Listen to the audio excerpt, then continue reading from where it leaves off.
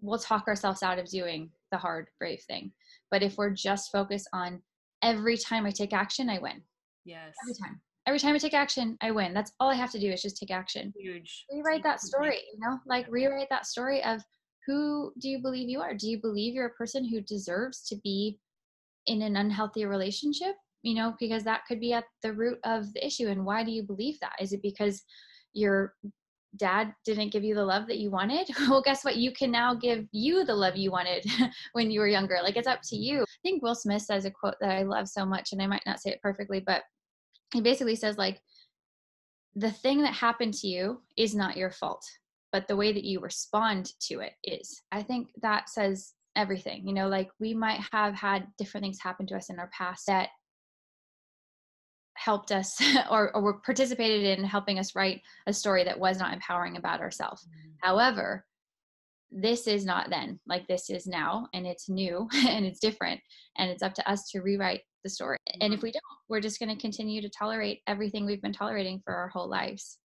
Every single one of us is like here for an amazing reason, and to lean into your bliss and to your creativity, because it is when we do the things that light us up that every aspect of our life gets better. So many times we push away creativity and play because we think that it's like just for kids, when in reality, if I go do something that makes me feel good, I'm going to then go do something. I'm going to feel better. So I'm going to think better. So I'm going to act better. And I'm going to be able to put myself in situations and around people that are in the betterness, like, if that makes sense. So I think really remembering who you are, that you are a divine, limitless being with like an unimaginable potential, and that it's up to you to decide that, to write that story, and to not listen to other people's opinions that limit you. I think one of my favorite things is always remembering that everything you hear is an opinion. I mean, even us right now, these are our opinions. And it's just deciding to only listen to the opinions of people that have created the reality for themselves that you want to create for yourself. I was craving peace.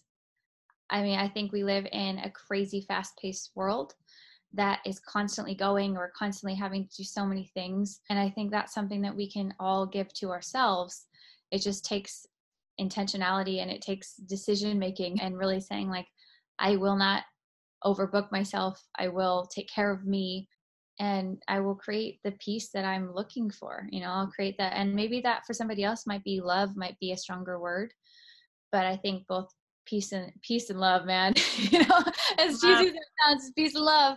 I really think that's what we're craving.